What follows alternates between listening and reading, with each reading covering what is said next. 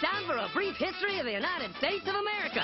Hi, boys and girls, ready to get started? Once upon a time, there were these people in Europe called pilgrims, and they were afraid of being persecuted.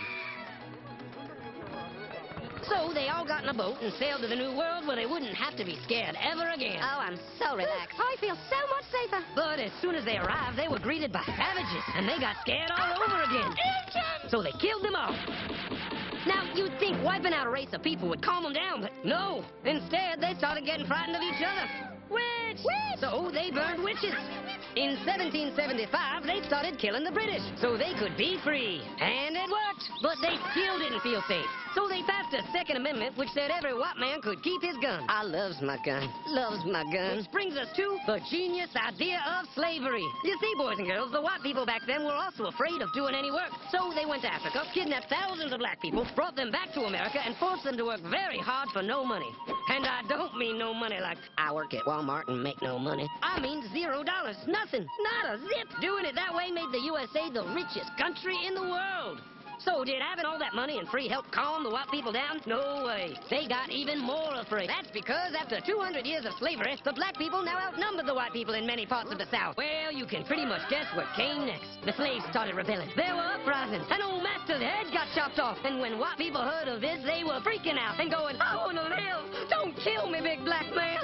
Well, just in the nick of time came Samuel Colt, who in 1836 invented the first weapon ever that could be fired over and over without having to reload. And all the Southern whites were like, yeehaw! But it was too late. The North soon won the Civil War and the slaves were freed. Yep, they were free now to go chop all the old masters' heads off. And everybody was like, oh no, we're gonna die. But the freed slaves took no revenge. They just wanted to live in peace. But you couldn't convince the white people of this.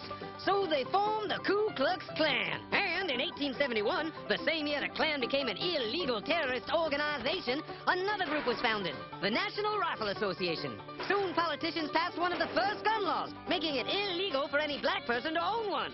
It was a great year for America, the KKK and the NRA. Of course, they had nothing to do with each other, and this was just a coincidence. One group legally promoted responsible gun ownership, and the other group shot and lynched black people. And that's the way it was all the way to 1955, when a black woman broke the law by refusing to move to the back of the bus. White people just couldn't believe it. Well, I won't say move. What's going on? Man, all hell broke loose. Black people everywhere started demanding their rights, and white people had a major freaky fear meltdown, and they were all like, run away! Run away!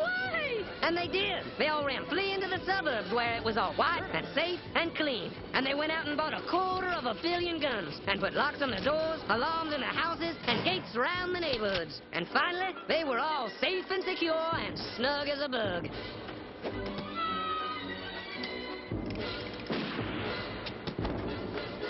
And everyone lived happily ever after.